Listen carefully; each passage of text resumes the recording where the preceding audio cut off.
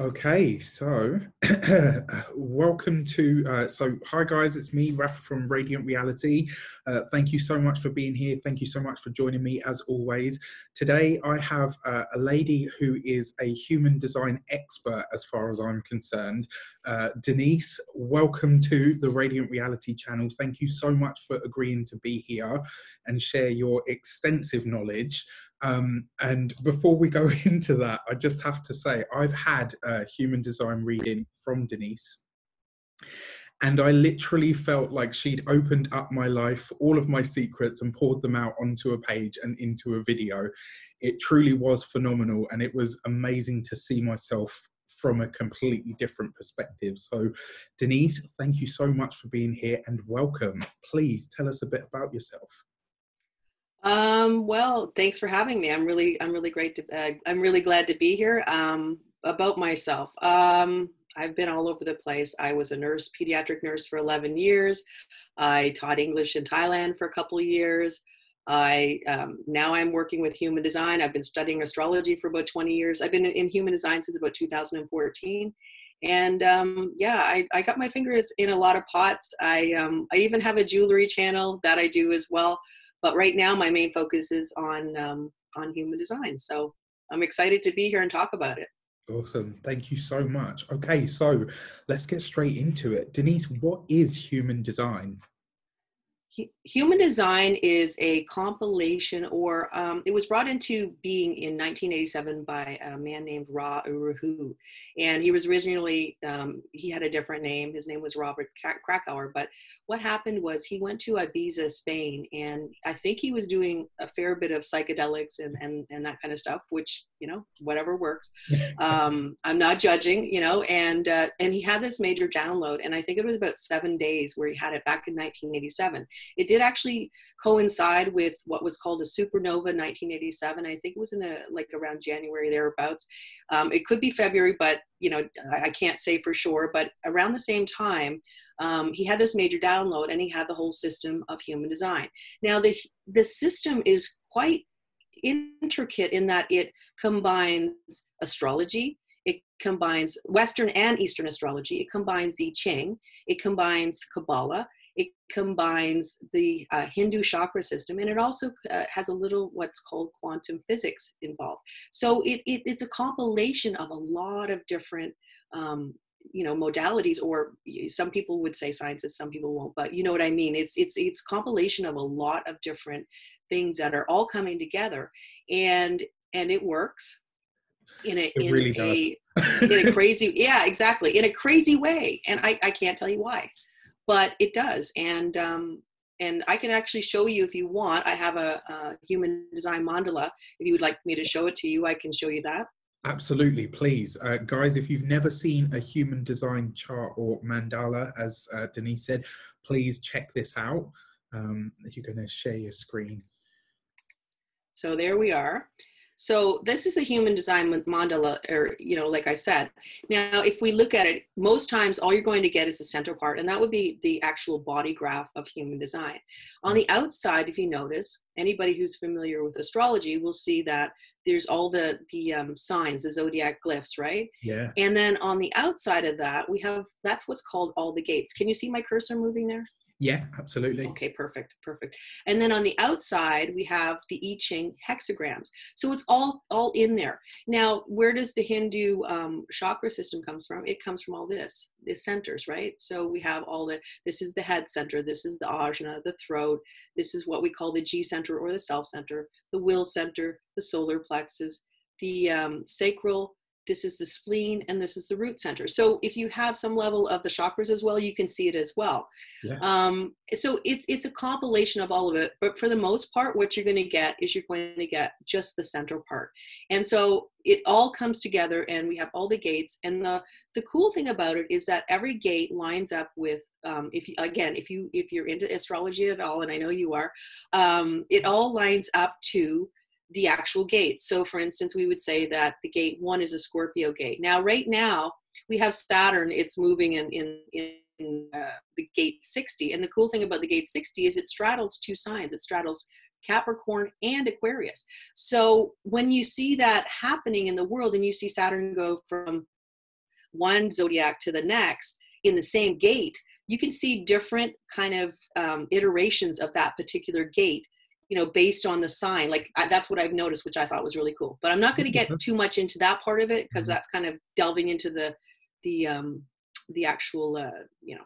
That's amazing. Yeah, astrology. it kind of coincides with the astrology at the moment as well. We currently have, at the time of recording this, we currently have Saturn is in Aquarius, but is retrograde. So it's going to go back into Capricorn.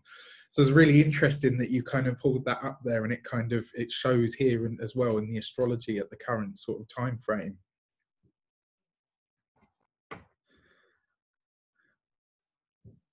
So I wanted to ask you as well, how would you say that human design can enhance your life? How can human design can enhance your life? Because what it does is, I don't think I know of a better personality profile than human design. It will literally, like you say, shake out all your stuff and say, okay, this is me, and how am I expressing this part of who I am? From a personal perspective, I can tell you one thing that was kind of interesting. As you go through the gates and you learn you know, your chart more, you'll catch yourself and you'll say, oh, that's my, you know, whatever. For me, mine was about one particular gate was the answer, and it's called gate 4. And I could see myself, I would go off and I'd be out with a group of friends or something like that, and they'd be saying something. And, you know, sometimes you don't need an answer for comments that people say. I mean, literally, it's just people will just say stuff, and what are you going to do about it? Nothing. You're just going to, you know, you just actually, whatever, you hear it. But I always had an answer. And I was like, and then one day, this woman who's not really a friend, more of a colleague, but happened to be there, and she just ripped me. And she's like, and I was like, oh my gosh, I was giving an answer and I just really didn't need to. So it will get you sort of in that perspective where you're starting to catch yourself and go, okay, you know, this is me showing the lesser side, or not the lesser side, but like you would say the shadow or the light. Which side do I want to, you know, put out into the world, and how do I want to express myself? Like there's a gate of control, the gate 21. I mean, that's all about, you know, holding on. You know, people would say that it's the type of thing where people they'll park their car a million miles away because they're scared to get a scratch, you know, like if they're going out to a shopping or something like that, and they want everything perfect and they don't want anything to be broken and that kind of stuff. So when you start to see that stuff, and then maybe you're trying to control things too much, or maybe you're trying to hold on to things too much, you can go, okay, now it's time to see that the world is about sometimes letting go. So that's a big lesson that you're going to learn from that gate. And if you have, for instance, it's all about electromagnetics too, the relationships that you come into. So if I have the gate 21 and then somebody else has the gate 45, that's an electromagnetic, right? And I can just show you a chart really quick if you want. Yeah, please. Sorry, I lost you. There we are. There we are. And so if we look at, so what I'm talking about is the gate 21 here. And so if somebody came in and this would be the gate 45, it's hard to see. And so if I have this in a relationship with somebody, there's a total power struggle, because as soon as you have, there's a power struggle. And because as soon as you have two energies, they connect together. Mm-hmm. But not only do they connect together, this is called the will center. Okay. And that's all about willpower. Okay. So here you and you have the 45, you don't, but you know, for instance, you have the 45, I have the 21, and the 45-21 is all about money. It's all about money, resources, all that kind of stuff. So you and I are going to have money fights. You're going to say the person with the 45, this is all about queen and the queen energy is a 45 and the 21 is a treasurer. So that's just the way they call it. It's easy because it kind of remembers, you know, it kind of gets you into the concept of the actual practical use of it, because I'm all about practicality. about how can you, no, it really is. It's like, if I can't use it in my life, what's the point of it? You know, like that's my go-to thing. So if I talk about something, I feel like it's really valuable information. It's the Virgo in me. So Absolutely. just, Yeah, no, but, no, absolutely. I love that as well. So if you were talking about that, I would see kind of like the Queen energy is maybe wants more of the luxurious stuff that you can use absolutely, on a daily absolutely. Yeah. basis, right? And then the treasurer type energy is going to say, well, can we Yeah. actually afford that? Do we really need it? Is it going to serve the purpose? And that kind of sees where you get into maybe a bit of that kind of a clash energy. Really, really interesting. It's funny, one thing that you mentioned. Oh, and you're back. One thing that you mentioned that I Yeah. found, Sorry. no, that's fine. It's my internet connection. One thing that you mentioned that I found really fascinating is learning about yourself. There were so many aha moments when I was reading the report that you did for me, or when I was watching the video. One of which I always, and I had this from like a really young person, I always used to have this idea that I was either late for something or never quite on time. And when I read the report and you said to me, you know, and to back that up as well, I've always lived my life by signs. So if, you know, if I get that little tingle up the back of my neck, or I see a certain thing that happens out in the world, I'd be like, yeah, now I need to do it, or no, I probably shouldn't. You know, same with that gut response. And when I was reading the report that you did for me, it was like, well, ask the question and then wait for the answer to come from your environment. And it resonated at such a deep level, because it was like, okay, so I'm not just super superstitious, and I'm not kind of, you know, totally out there woo-woo. This is real. This is how I respond to the world, and it's how the world actually reveals to me the path that I'm supposed to take. I mean, like, even now I've got goosebumps because it was such a powerful moment for me. because you're a generator type, and it's all about response. And I mean, you know, every type has a particular way of interacting with the world. And so you could say that on one side, you could say that human design is like a party trick. It's like where you read palms. But then you could also look at, you know, like somebody who knows a little bit about palm reading or something like that, and you do it at a wedding. Or I did that one time for, like, I was reading a book and I did it all night. It was, and then I was like, oh no, if I see one more hand, I was like, I don't want any more of this. But you know, it could be like a party trick, but it could also be this, what I feel it is something where you can actually get in there and go, okay, where are the parts of my relationship, or where are the parts of me that I can start to look at it in a different way, and maybe just shift it to the other aspect. Where do I see the shadows have been sort of looming? Where do I see that the light's wanting to break through? Because it always is. It's always ready to break through. There's like a crack, and you can see that little bit of light, and most of us will walk by. But then when you start to notice, you go, oh, okay, there is something there, and I can actually start to open that more. I have all the power to do that. Human design is not about dogma. It is about experimenting. And so there are people, for instance, who will say, okay, I don't like waiting. Okay. I don't like waiting. And I'm going to say that pretty much nobody likes waiting. I don't think there's anybody that likes waiting. Let's be honest. Right. But they'll say, well, can I just go ahead and do this? And I always say, absolutely. Go and do whatever feels right. And based on the results you get, then you can form an opinion on if it was the right move for you or if it wasn't. And see, that's how you use human design. You go out and you say, okay, I want to do this thing. This thing comes into my mind and I just want to go ahead and do it. And I don't have any signs, like I don't have anything to respond to, but I go out and I put all this effort and all this stuff and I work it. And then you put it out into the world. And what's your results? And you go, oh, maybe it wasn't as, you know, maybe I want it. And then you come another time and someone says, you know, I want you to do this.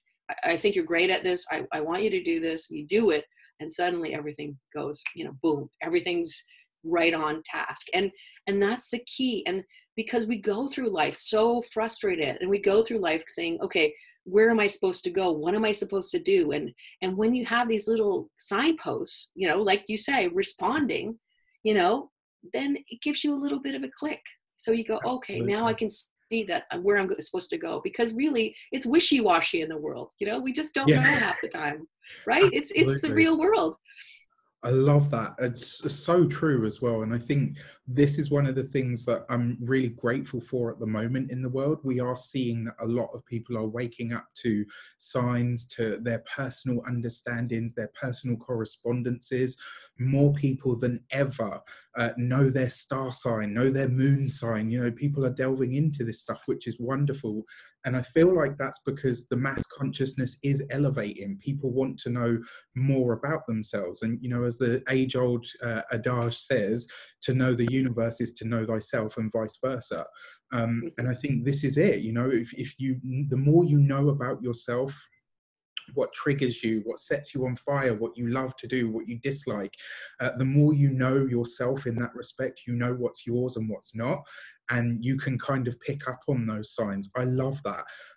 So Denise, what are the profiles? What are they called? Okay, so I'll bring up an image if that's okay. Yes, please. And I will show you. Right, here we go. So I call it HD astrology. That's just my little catchly because I think there's so much astrology in it. And I have astrology background, so yeah, call me what you will. So we have 5 different types. Originally when Ra brought it out, he only had 4 types, but then later on he added the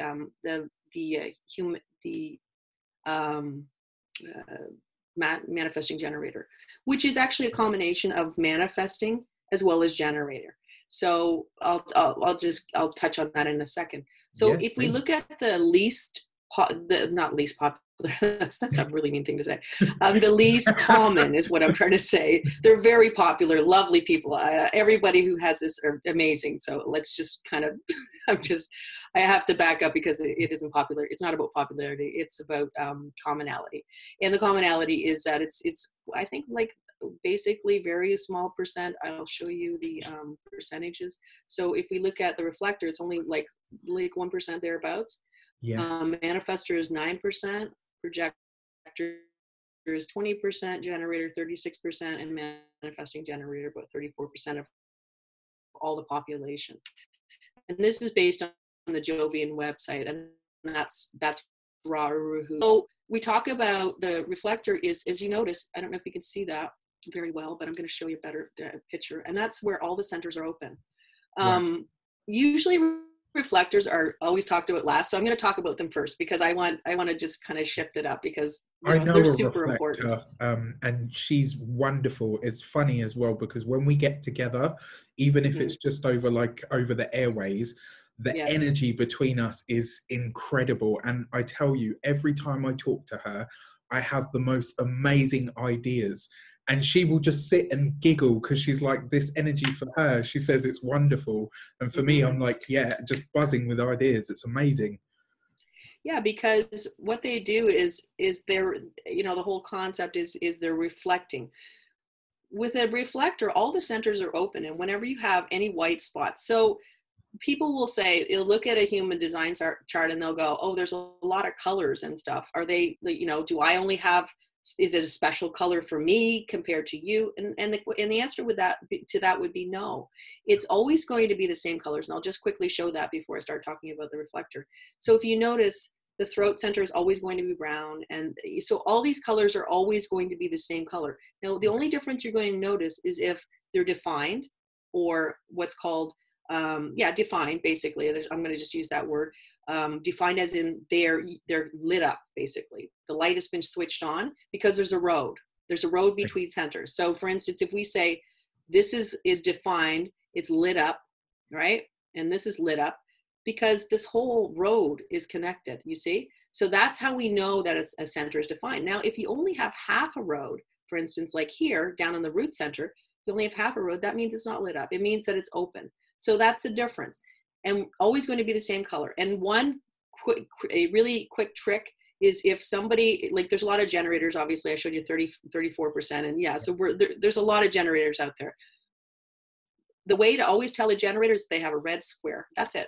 As long as they have a red square, they're a generator. And that's the most simple thing. Now, the other types can sometimes, you have to look at the chart a little bit more and kind of figure it out, but that's the one thing.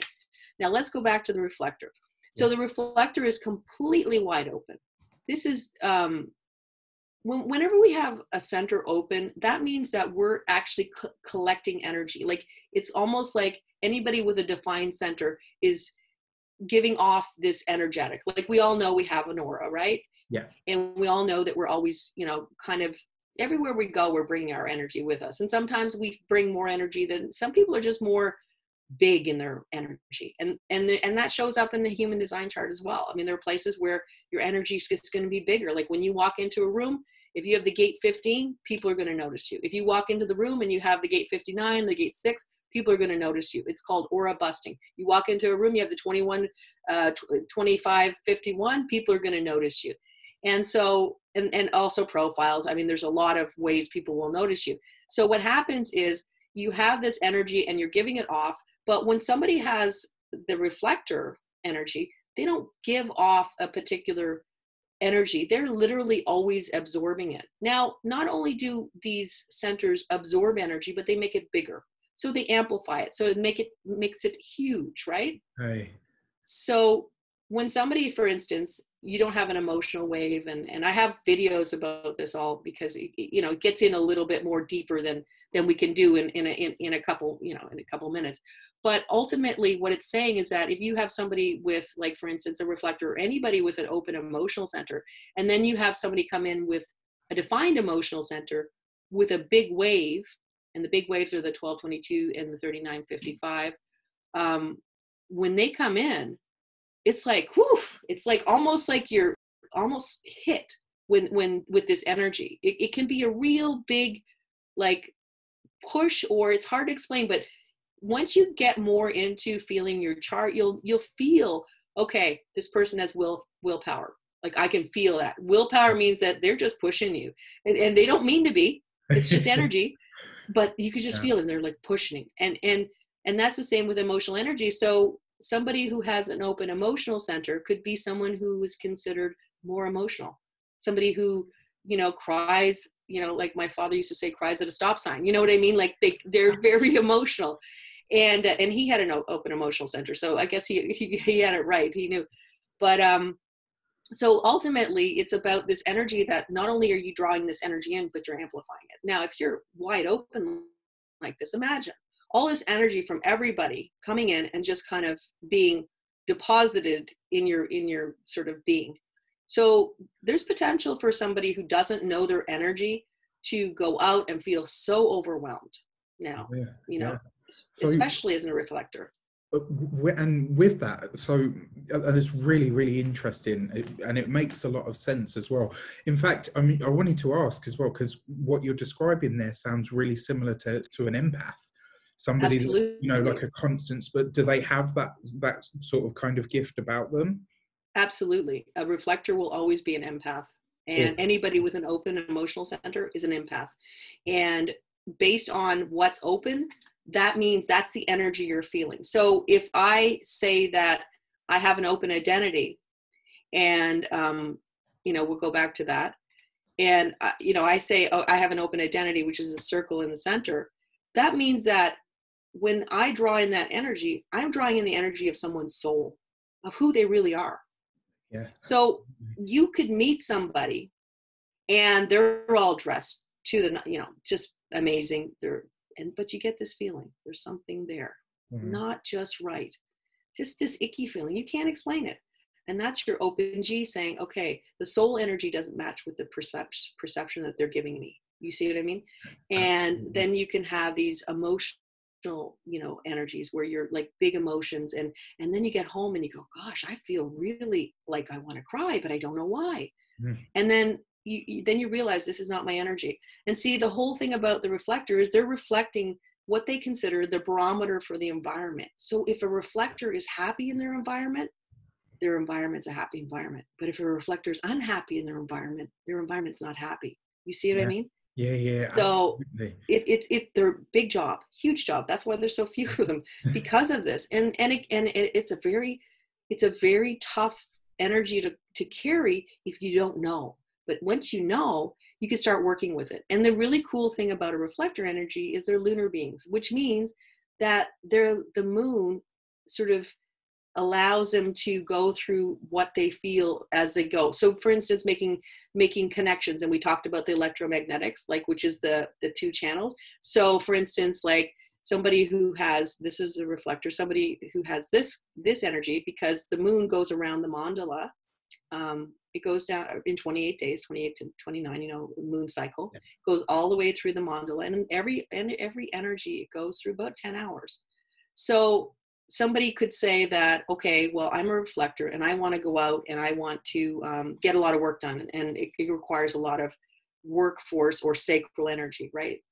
And because this is where if we look at the center, here's the square, that's all about, we talked about the generator square. That's all about energy. Like, it's all about getting out there, doing the work, digging your fingers in the soil. That's why they say generators are the worker types, right? Yeah. So if a reflector looks at their chart and goes, okay, I'm going to get sacral energy when the moon goes into the gate, gate 50. All right. So this would be the gate 50. Unfortunately, you can't see the gates unless they're highlighted, but say the gate 50 would give them sacral energy. So they go through their whole cycle. Now their moon cycle is always going to be the same every month, because the moon is always going to hit different gates, right? Yeah. The dates might be a little different, but ultimately the most important thing for a reflector to know is that if they're out and they're getting overwhelmed and there's just too much going on, nature, getting out into nature, getting away from people, just that peaceful energy, and getting back to themselves and starting to feel, who am I when all these people are not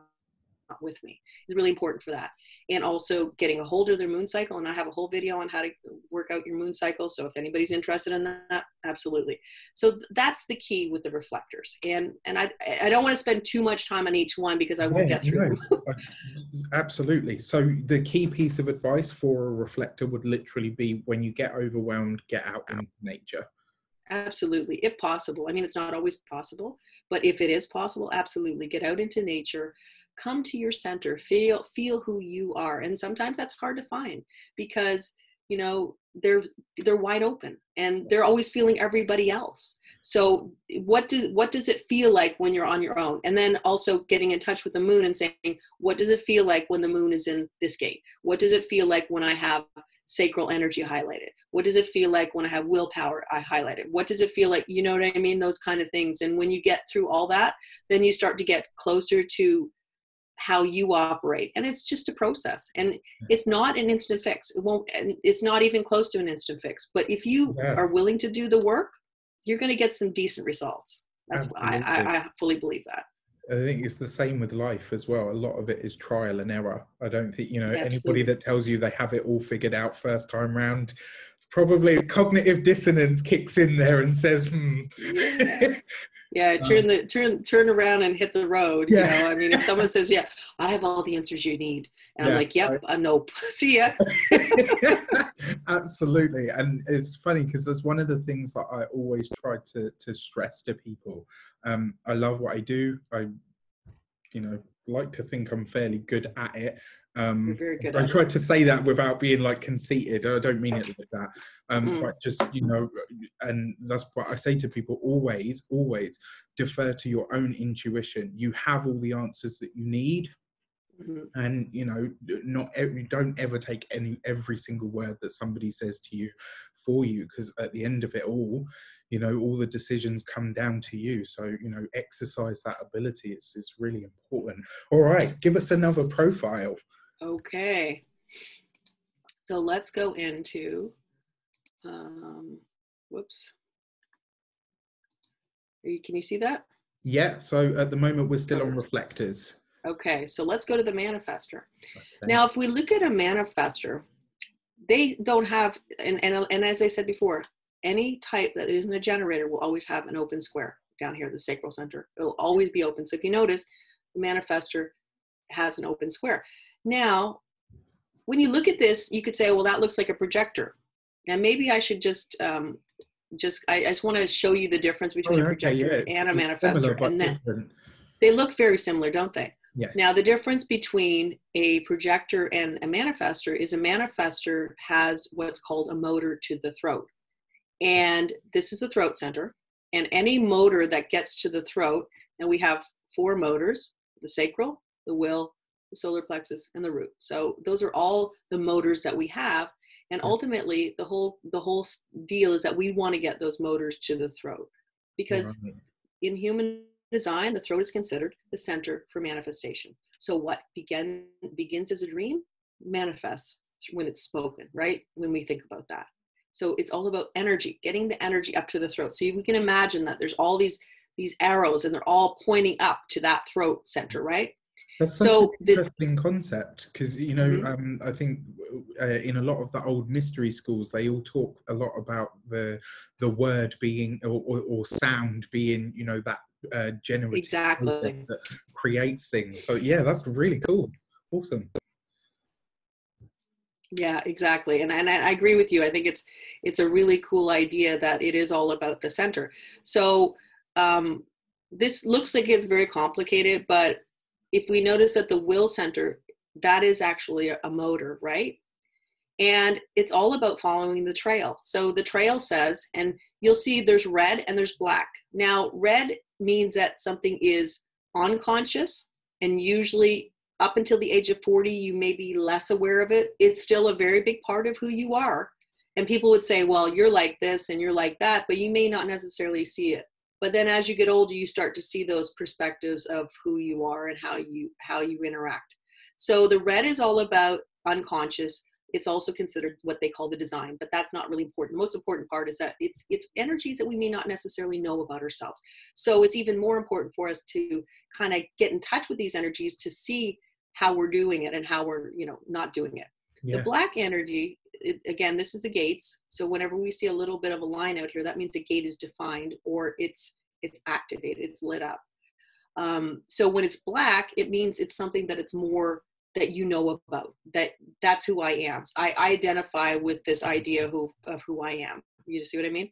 So it's all about you notice the black and the red are together, and that's just the way the planets, it's all in the planets up here. Again, I don't want to get into too many crazy details because it could get confusing, but the will center goes from here to here. So it goes into there, from the 51 to the 25, then it goes from the 1 to the 8, and it goes right to the throat.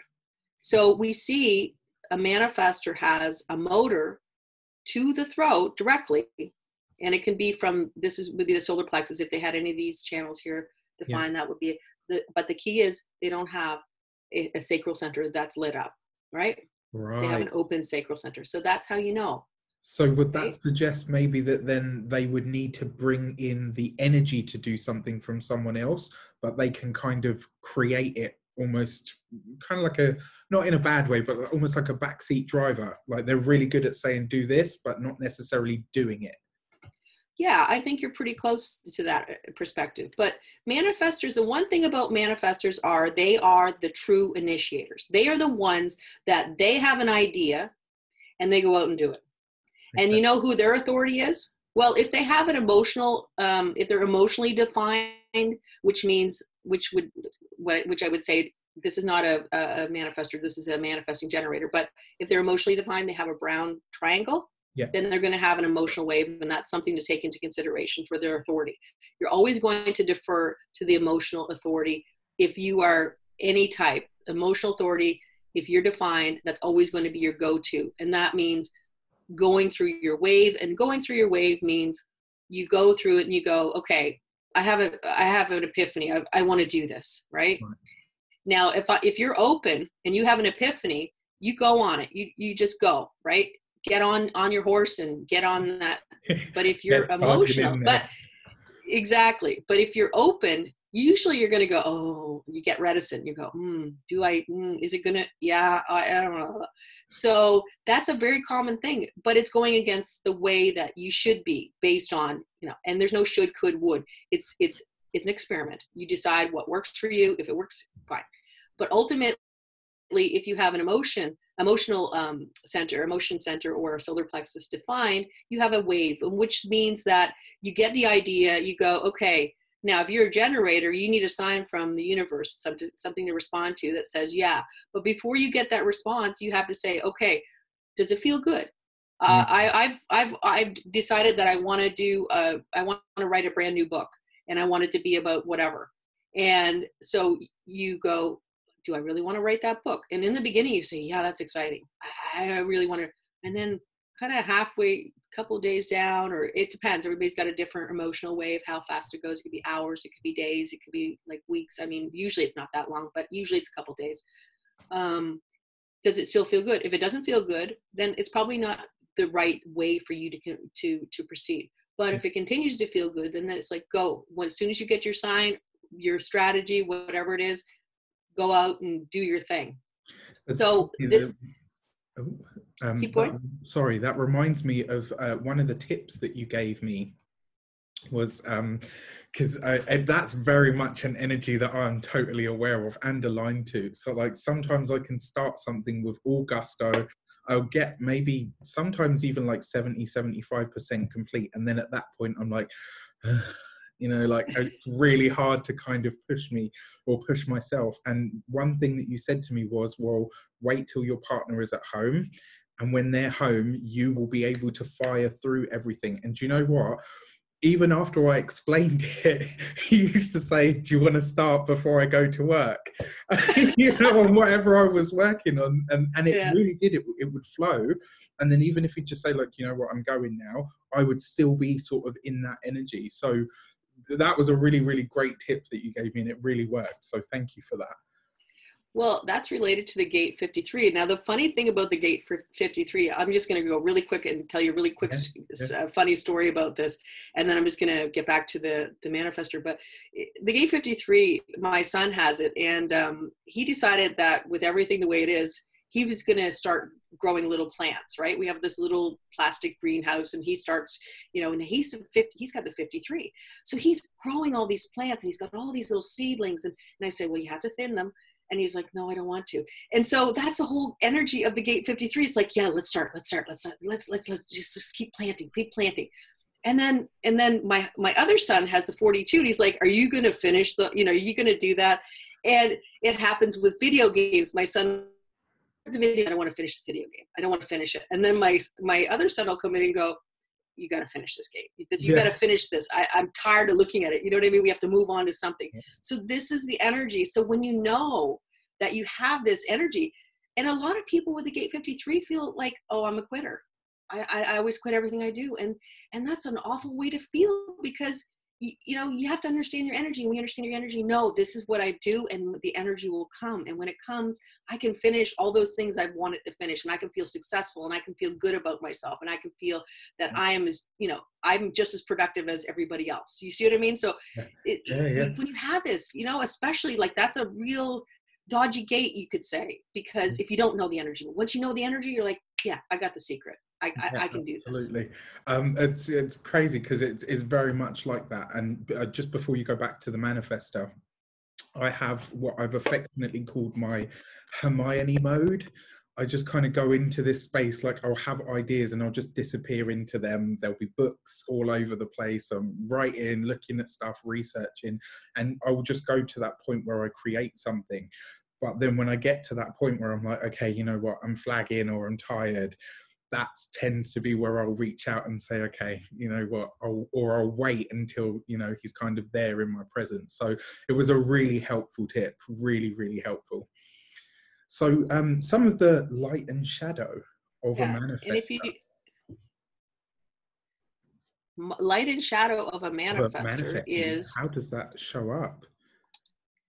So if we look at a manifestor, we can see that, what's their inner authority? Well, manifestors are here to do and be whoever they want to be. They are not here to be told what to do in any way, shape, or form. They are the true initiator. They're the white balls on the pool table. The white ball that hits all the other balls. You know what I mean? You know pool? You have absolutely. The white ball, and it's like hit, click, click, click. So when you meet a manifestor, you're being initiated. Whatever that is, they are initiating you. They're not trying to initiate you, but they're initiating you. That's so cool. It's a very powerful energy, and it's a really cool energy. Now, the only authority they have is their inner authority, as in if they don't have an emotional center, okay, and this person, for instance, wouldn't have a lot of inner authority, but they don't take rules. Like, so for instance, if we talk about a generator, and we say, okay, when you see something in your outside reality show up, well, that says that, okay, time to go ahead, right? Yeah. And with a projector, which we'll get into, it's about this whole idea of an invitation or acknowledgement. With a reflector, it's all about the moon cycle and figuring out and basically how it feels based on their moon cycle. With a manifestor, there's nothing. So what's their authority? Well, their authority is God, universe, whatever. Having a really great spiritual connection of whatever sort that feels right for them, Yeah. whatever way is a way that they can figure out if what they want to initiate is going to work. Because you could say, oh, you're amazing, you can initiate, you don't have to wait, you can just go ahead and do your thing. Well, you don't think that a manifestor is going to make mistakes like the rest of us? Yeah, You know, it's not just one thing. I mean, it's everything. You know, what if they have the gate 53? Now, for instance, this person has a gate 42, this manifestor. So they have the gate 42, which means they come in and finish a project. Now, how can you be a manifestor who's an initiator, but also a finisher of a project? It doesn't make sense, does it? See? Yeah. So you have to know your energy to be able to make these kind of decisions. So what is a manifestor's authority? Well, it's connecting with something bigger than them, whatever that is. Wow. You see? So maybe if you were talking about this in sort of like in terms of jobs and profession, maybe this would be aligning with like a governing body or maybe a corporate structure, something that's, you know, larger than you are, or, you know, an entity or a body of some sort. You mean as an analogy? Yes. I think so. But having said that, a manifestor can do whatever they want to do. There's no stipulations for what they don't want, you know, what they can do and what they can't do. They make their own opportunities. A manifestor can walk into a place and say, you need me, and this is what I can do for you. And they get the job, and you go, How did that happen? How did you do that? You know what I mean? Wow. When they're in their mode, but being in their mode, being aware of their energy, knowing exactly, because a lot of them, just like everybody else, if we don't know our energy, we don't know how we're going to operate. We don't know how to push what we need out into the world. And see, that's the thing about the manifestors.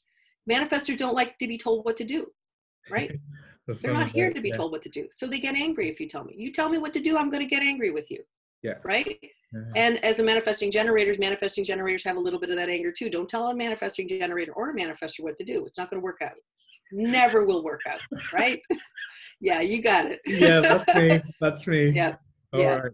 Awesome. You can slide it in, but don't tell.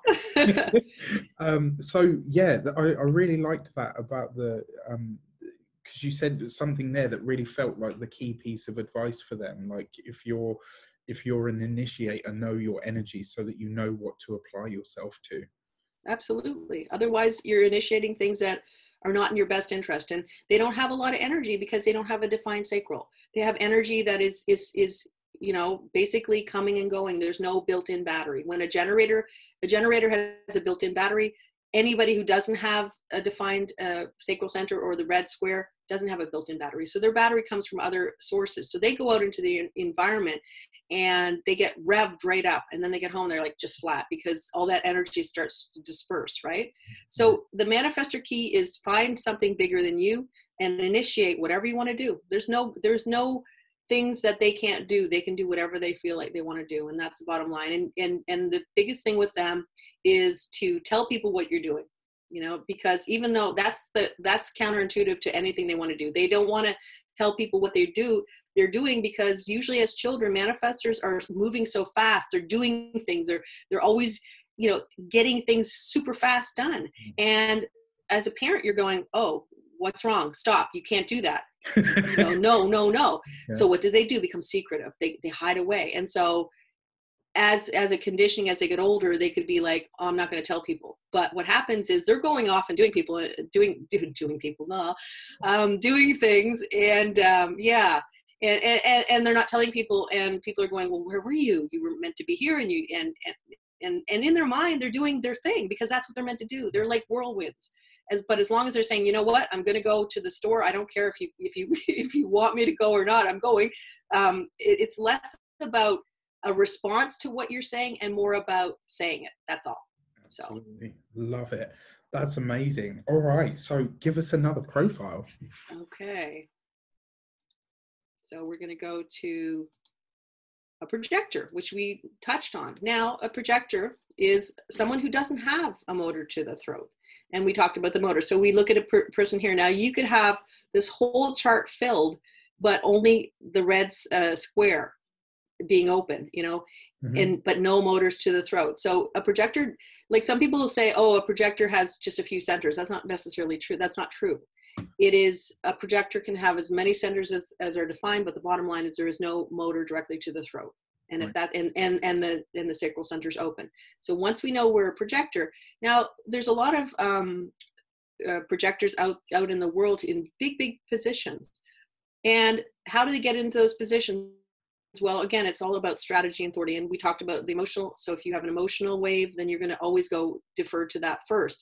But you also need, with a projector, and I say invitation, but I also say acknowledgement, because an invitation kind of almost feels like, I don't know, sometimes there's like this, I don't know, it maybe doesn't feel so nice to always have to be invited, but maybe some people align with that. But I think the acknowledgement, it's just like a nicer word. That's just my perspective. Yeah, but no, if you would, I totally, sorry to interrupt you. I totally agree with that. And I think this is one of the problems with language nowadays. When you say like, hey, you have to wait for an invitation, it almost feels like you have to get permission to live or to do something, right? And yeah. I love the way that you explain it. It makes total sense. Yeah, for sure. Well, it's like when you were in the, you know, a kid and maybe you wanted to go to a prom or something and you had to wait for an invitation. It didn't feel good, did it? Right? Because if you knew that you were going to get an invitation, that's different, but you have to wait. And it's like, oh, but then, you know, so that's kind of why I do it. The thing about a projector is that they are needing to be acknowledged to sort of get their best things in life. Now, what are their best things in life? Huge things in life. Okay, we're talking relationships. We're talking getting a new house. We're getting a new job. Those are big jobs, big things that are happening in your life. Do they have to get an invitation or acknowledgement to go out and get some ice cream? Absolutely not. I mean, that's what we have to understand, that projectors are not here to be acknowledged, you know, for everything they do. It's just a really big decisions in their lives. Yeah. And you'll usually go and say, okay, I'm a projector, and this is my, you know, my experience, that when I went out and tried to initiate like a manifestor, or, you know, just trying to did my own thing and just said, no, it's not really important that I wait for acknowledgement. How was your experience? You know, what did it look like? Did you get better results when you had somebody say, yeah, you know what, you're really good at that. Like, I'd really love you to come on the team. Oh, suddenly, bing, it's like all the lights go on, and the universe says, yeah, this is your time. Walk into it. Do your thing, you know, and that's the most important part of using this energy, to know that, yeah, maybe it doesn't feel amazing to wait. But having said that, the idea of when you get that big acknowledgement, it's like, oh, wow, you know, you just walk in and you're just, you know, some of the most powerful people in the world are projectors, right? Oh, Jeff Bezos. Oh, wow. Yeah. He's a projector. Yeah, Jeff Bezos. And he's like, yeah, he's a projector. Who's the guy from Guardian of the Galaxy? Chris Pratt. And his wife, Schwarzenegger. What's her name? Amazing. I didn't know that. Just because from what I know about his story, that's actually really interesting. I know when he started acting, he was very much like, he chased a lot of things. He wanted certain roles. He really, you know, went after everything. And he said, you know, at one point I started to wonder, you know, is this ever going to happen for me? Or maybe there's something wrong with me, because it just wasn't happening. And he said, you know, I tried as hard as I could. And he said, when he just let go and kind of said, okay, you know what, well, in that case, I'll just work on myself for now. You know, he sorted his diet, he sorted his body, he did all of that. And then he got the invite for the Marvel thing. And and he said, I remember reading his interview, and he said, when I got that that offer for the role, he said, I felt like my whole world had opened up. So that's really cool, because, you know, I didn't actually know that until you said it, but it really resonates with his story. Well, it's this amazing moment where everything just breaks wide open, like you said, and I think that if you are a projector, you will know of these moments. But when you're pushing and things aren't working out and you're getting frustrated and you just want to just like, oh well, I'm useless. Nobody wants me. I'm no good, right? But Right. then you get the right audience, and the whole thing about projectors is that they need the right people. Everybody has their people, like especially projectors, and projectors are here to guide and direct. I mean, that's the whole concept. Is a lot of times they're here to guide and direct the generators per se, and sort of give them an idea of what's going on. And that's a hard job, especially if you're a manifesting generator. Yeah, you're not going to want to be guided much, but you know, you know how exactly. But because of that, they're here to sort of give the information that generators need. They know, they can see. Their projectors are, from the perspective, they're here to know others less than knowing themselves, kind of thing. That's the whole concept of a projector. That doesn't mean you can't have your own stuff. It doesn't mean that at all. But what it does say is that that's the whole concept of getting to know other people and their energies and knowing what they need. So a projector would be someone who could really guide you. But if a projector is saying, okay, you need to do this, because I know, what are you going to say? No. You're not going to say, you know, because it's this energy that's saying, you know, they're pushing their energy on you, and they may not necessarily be wanting to do that, but what they are doing is they're sort of superseding that concept of, do you want me to, like, it's like this, for instance, if I say to you, I have some advice for you, and I just blurt out the advice, right? And then, or I say, I have some advice for you. Are you interested in hearing? Now, that little, you're inviting somebody to give you some information, and it's just that couple extra words, and suddenly you're open. You're going, okay, I'm going to listen because I've given you sort of the green light to tell me what you have to say. And that's the thing about projectors, is knowing when to speak and knowing when to just wait. And sometimes that's the hardest part, is they know the answer and they see somebody being frustrated, and, you know, somebody's trying to hammer in a nail and they're hammering it in, you know, sideways, and projectors like, oh my gosh, I mean, I know. And would you like me to give some advice? No. And then they continue. Would you like me? Yes. What am I supposed to do? And then bang, it's there. You know, they can give their information and they're being acknowledged, and it just feels so much better for them. And that's the bottom line. It's all about that. So projectors have their set of people, and their set of people see them for who they are, and they value their opinion. And that's the key thing about projectors. So. Wow, thank you. So give us another profile. What's the next one? Well, we can go with the generators. Now, they're almost like a duo. So we have a generator. This is a pure generator, and then this is a manifesting generator. A manifesting generator, as I said, is kind of a combination of manifestor and a generator. Yeah. So a lot of times the problems that we can have as manifesting generators is that this high idea that we feel we can manifest. We can just get out there and do like a manifestor and just get things happening. Especially if you have this 3420, which is called the super pure manifesting generator. And they feel like they're 100% because there's so much power and charisma. You know, it's like, this is an Elon Musk kind of energy. Oh, wow. Who's going out there and making things happen and getting people to work. And, you know, he's got this work ethic that, you know, he just burns the candle at many ends. And he burns people out too, I'm sure, because of it. But ultimately, it's a super powerful energy that you have as a manifesting generator, but you're also still a generator. So you have to respond. So we also go back to the idea of emotional wave. If this person has an emotional wave, go through the emotional wave, then respond as necessary and move on. You know, yeah. And what does responding mean? It means that I have an idea in my mind of what I want to have in my world. I want to do something. What are the signs? Not that I had a dream.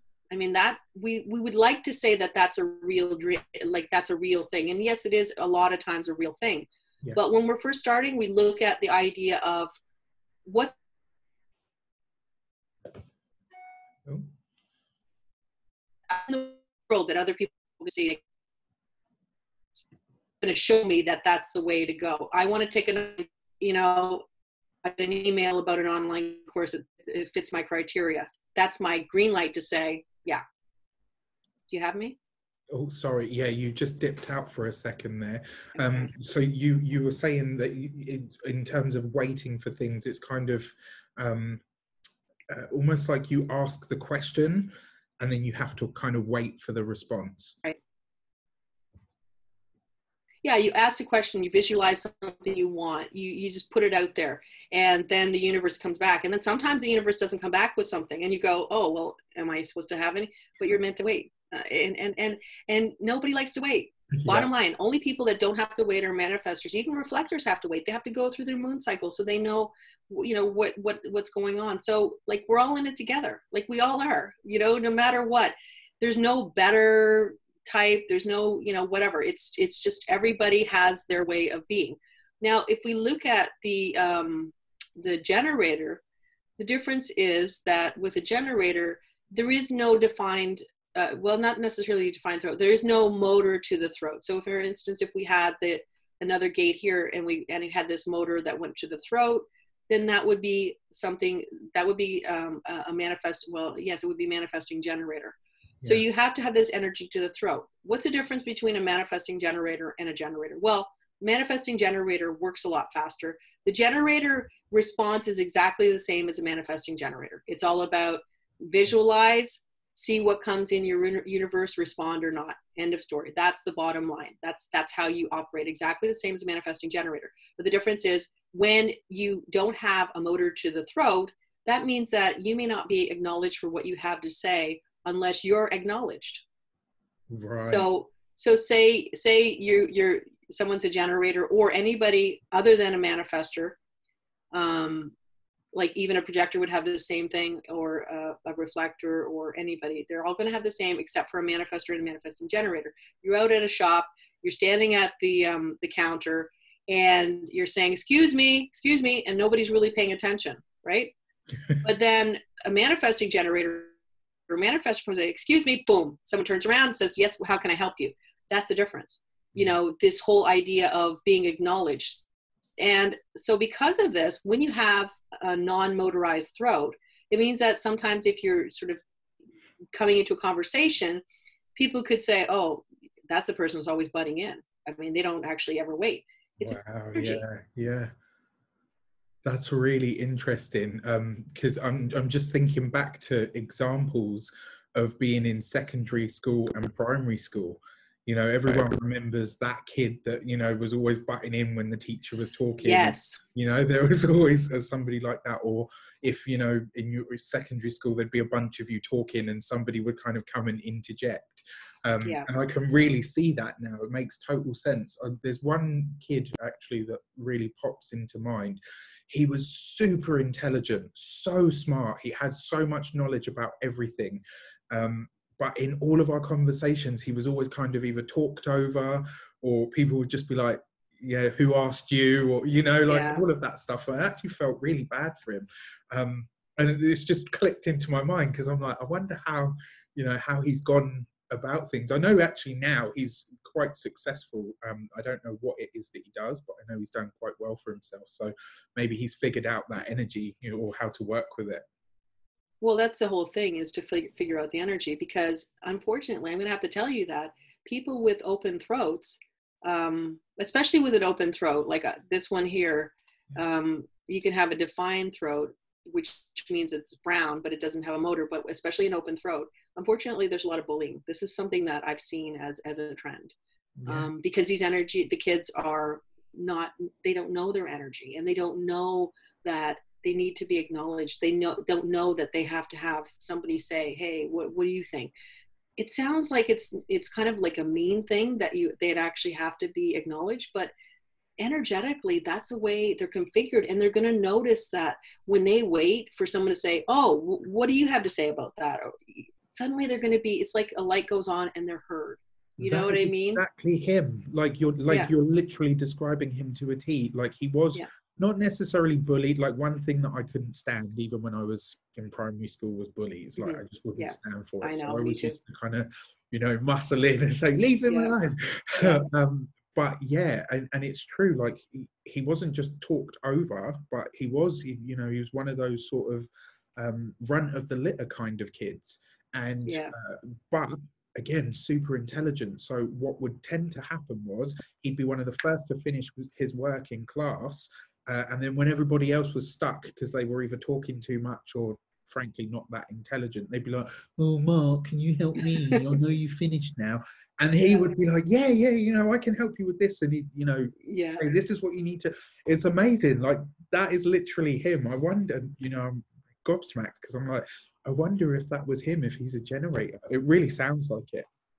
Well, open throat. It doesn't necessarily have to be a generator. It could be a projector. It could be anybody with an open throat. Okay. And ultimately, that's the key is, if they have an open throat, or even, and like they could have a defiant throat, but no motor. So sometimes people get confused. They'll go, well, what does that mean? I have a motorized throat. I have a brown square, so I must have, a motorized throat, but no, not necessarily.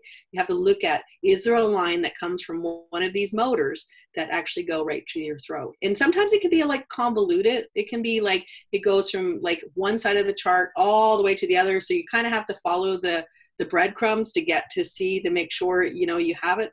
But a lot of times when you get the free charts, like you can get like, there's free charts all over the place for human design. It's super easy to get them. Human design.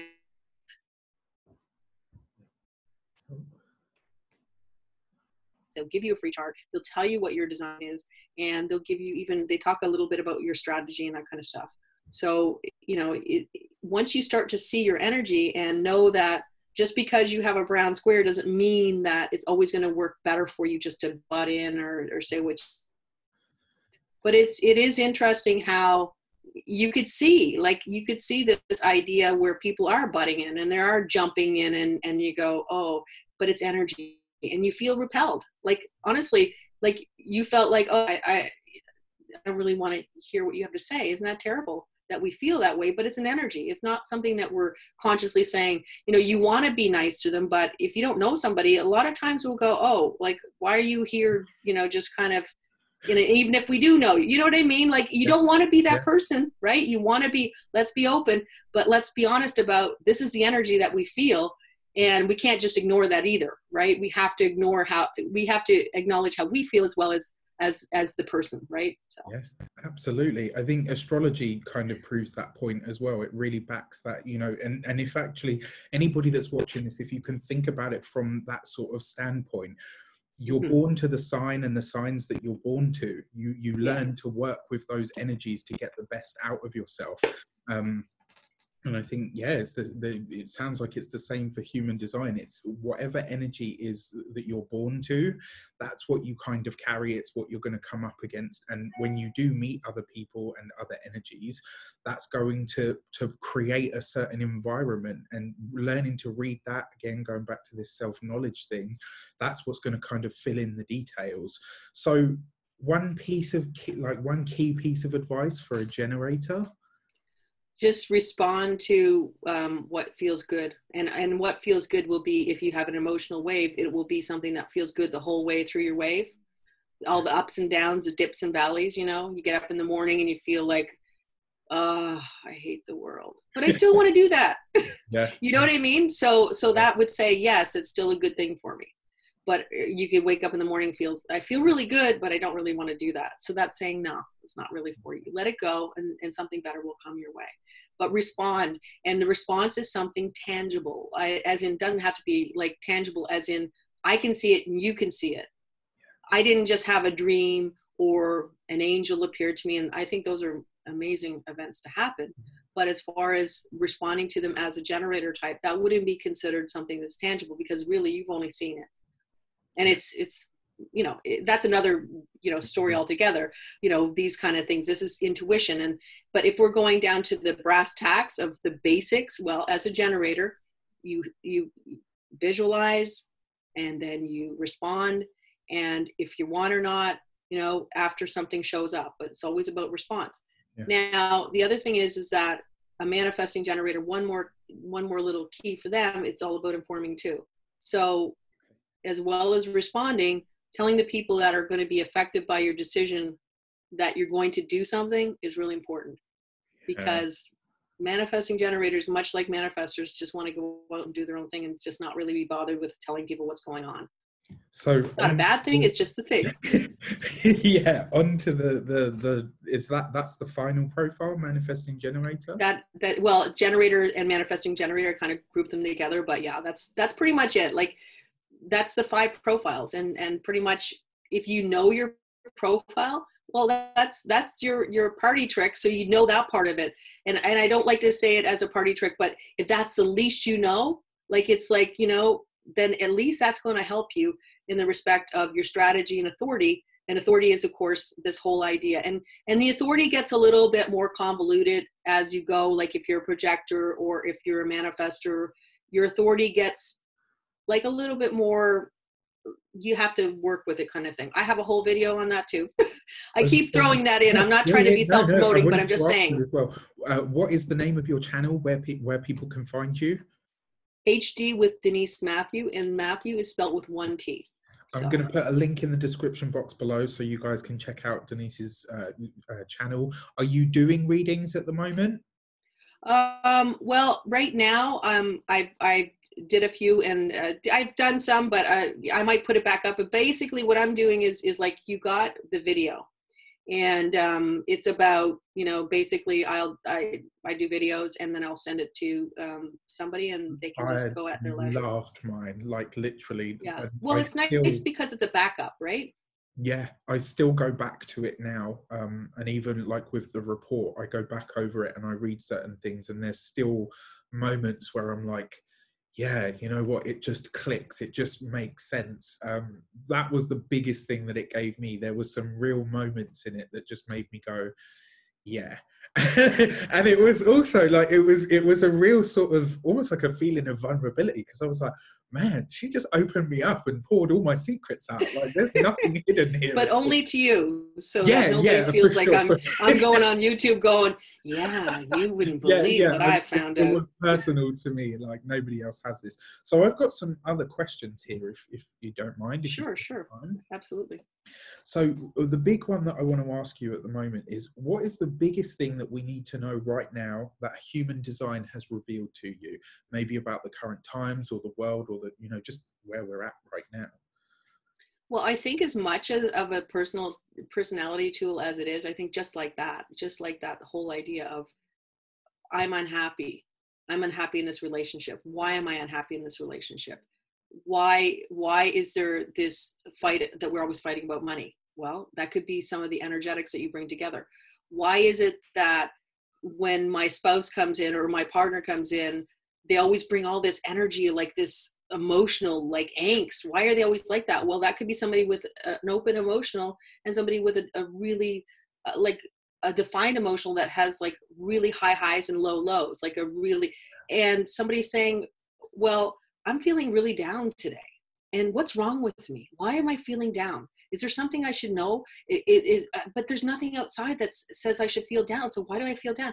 Well, that's someone saying, okay, you have an emotional wave. This is the time where you're in your low area. And that's okay. What that means is that with everything in life, there is always going to be a change. Every time, every season has its time in our life, right?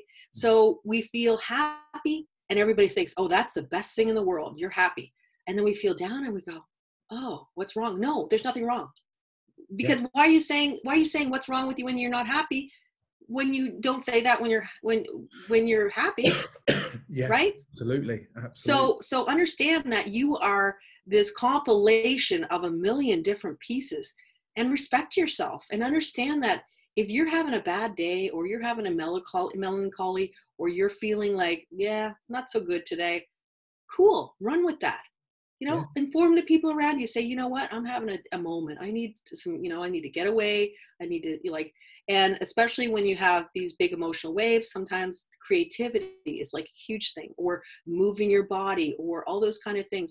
And that's, and for somebody who's open emotionally, to understand that when you go out in an environment and you're with a bunch of people, you're at a concert and you come home and you're just revved up to no end with energy, and you could be laughing and crying and all the same things, just understand that energy will dissipate, and that, you can use it for your purposes.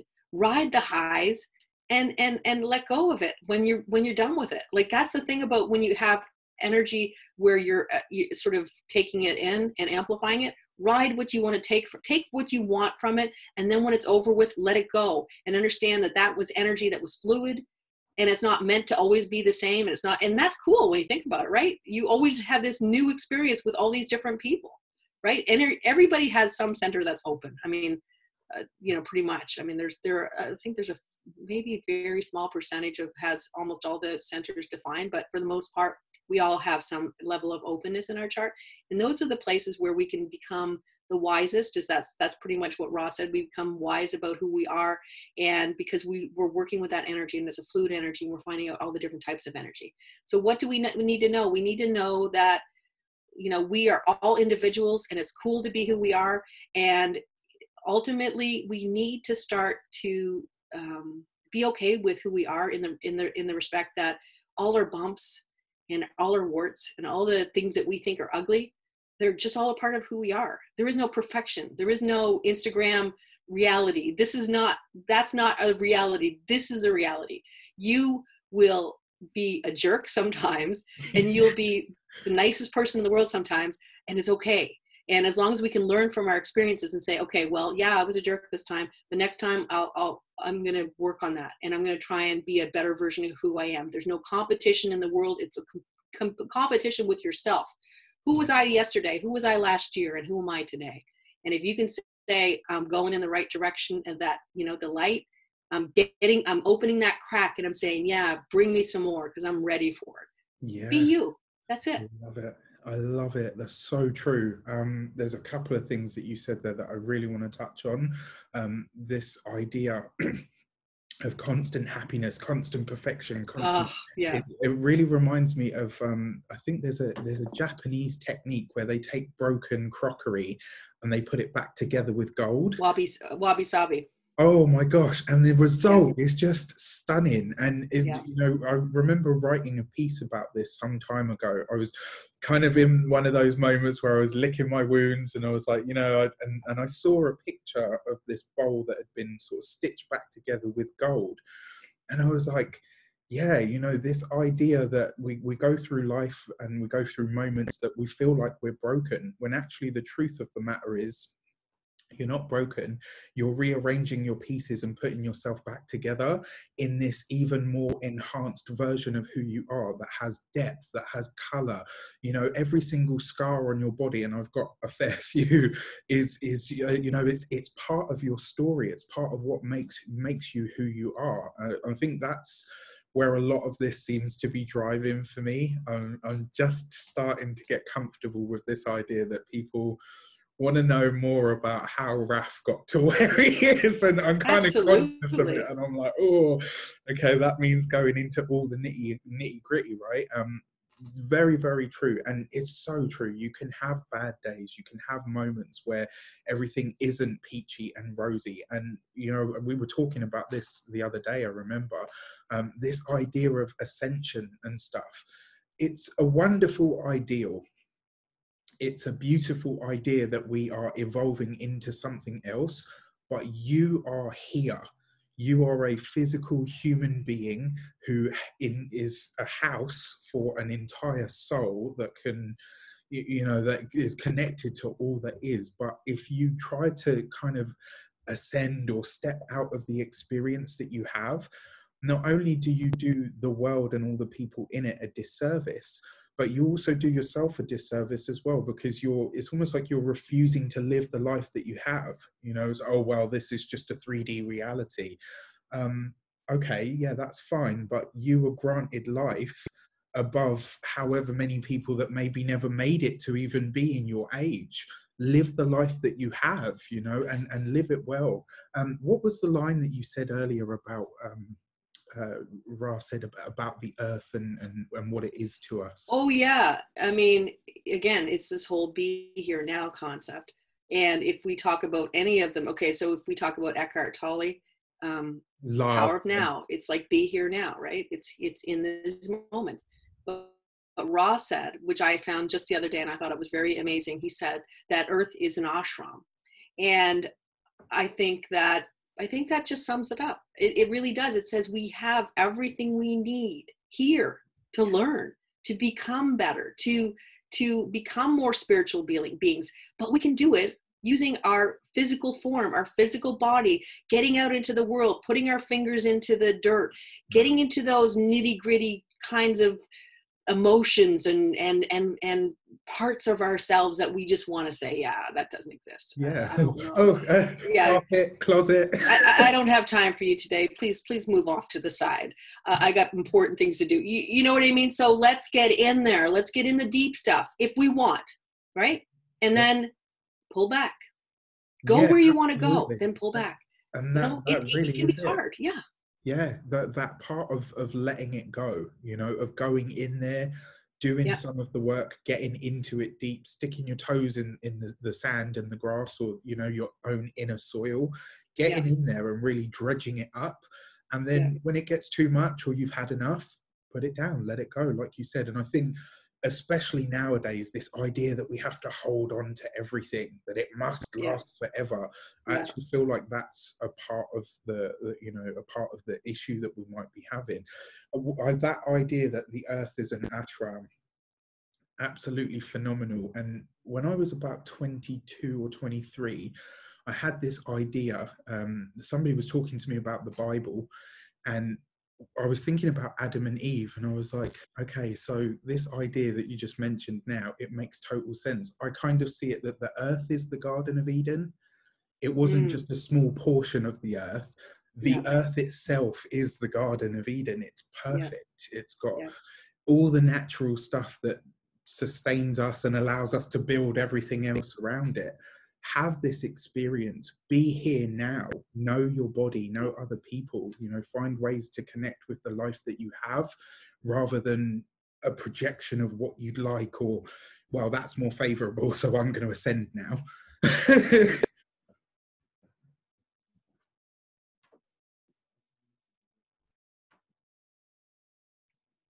Oh, I think we've frozen.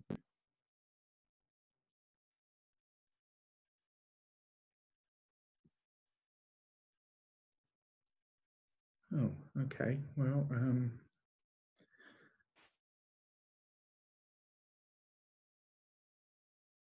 think, oh, that's a shame. Here we go. We're back. Hey. Hi. Can you see me now? Yeah, I can. Okay. That was a bit of a, yeah, that was an alternate universe that showed up.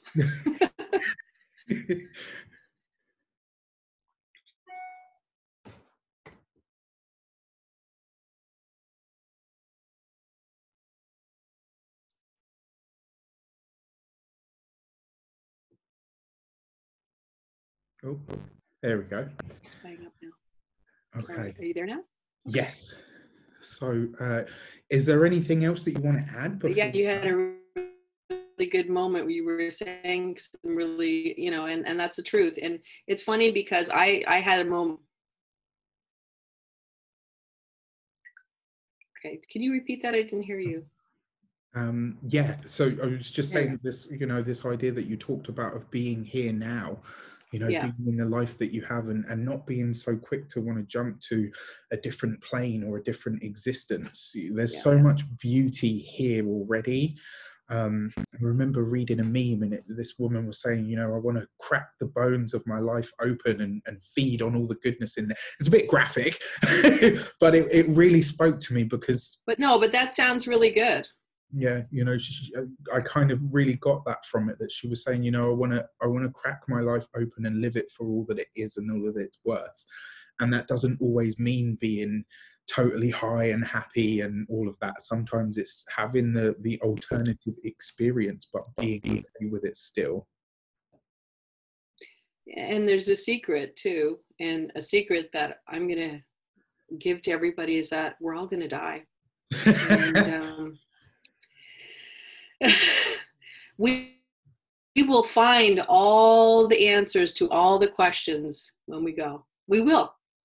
And until that moment, we'll get a few drops. Like I always say, you know, our life on earth is about dipping our hands into the sea of eternity, and we pull it back out and we just have a couple drops. And that's literally what we get. And that's okay. Be happy with the drops and keep keep digging in and keep getting a few more drops. And eventually, you know, we'll get more about who we are. It's a journey. It's a journey, and always have patience with who we are, and just keep walking. Just keep walking. I mean, I really love that whole Dory in Finding Nemo. Just keep swimming. Just keep swimming. And you know, some days it's harder to swim, but just get your little fins and just keep moving. Love it. Love it. Listen, Denise, it's been an absolute pleasure to have you on my channel. Thank you so much. Look, I'm actually considering we've got to do something else. I've had too much of a good time to not. So let's set that up. But again, your channel is HD with Denise Mathews, 1T. Yep. I'm going to stick that in the link in the no S, just 1 T and no S. No S. I'm going to stick that in the link in the description box below. Guys, thank you so much. I hope you have loved this as much as I have. You found it truly informative and so instructional. Take care, and we will see you soon.